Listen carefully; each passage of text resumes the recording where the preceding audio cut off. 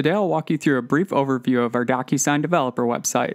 This will be followed up with an example of how to send a document for signature with pre-populated information via our DocuSign API Explorer tool. Using that same tool, I'll also show you how to embed the signing experience into your UI and receive real-time notifications to a webhook from DocuSign Connect.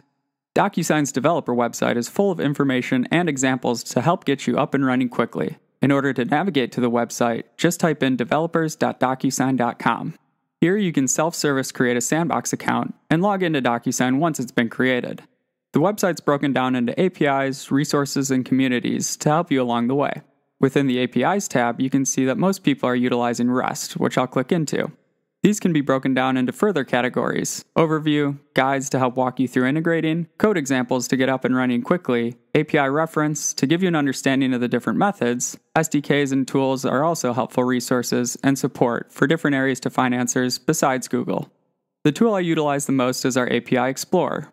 In order to give you an example of how you could pre-populate a form with information that's sent out for signature, let's use the API Explorer. The first thing we need is the account ID we're sending from. Next is the transaction or envelope definition. We need the subject, status, sent, and the template ID, so DocuSign knows which document or documents to send out. Next are the roles, or who's signing the document. The role name corresponds to whatever name you gave the template recipient associated to those tags. Now we want to pre-populate some information, which we already have a placeholder for on the template. The tab label corresponds to the template's tag data label. We can pre-populate that with company ABC. I could hit send and this would go to the email, but I also want to show you how to allow for signing within your application, utilizing embedded signing. To let DocuSign know this will be signed within your application, we can populate the client user ID with a value that we will reference later. When I hit send, we can see a sample request and response containing the envelope ID, which is the unique transaction ID. If we go back into the DocuSign web app, we can see the status of the envelope and check to see that the information was actually populated as well. For embedded signing, we're going to have to reference similar items, but also the client user ID to allow that user to sign off on the document. Throughout this entire process, you can also get real-time push notifications utilizing DocuSign Connect. DocuSign Connect can be set up with a webhook like this one.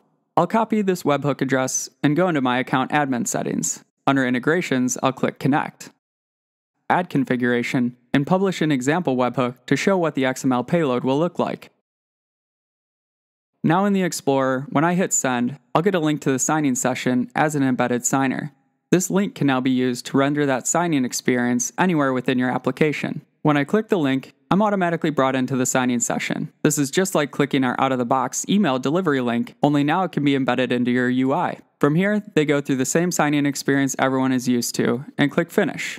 Once the signer is finished, we can see a real-time notification is sent from DocuSign Connect to the webhook we had just set up. With a quick text reader and cleanup of the formatting, we can see an easier-to-read output of the data that was pushed, modified, and even captured during this entire process, along with the completion status.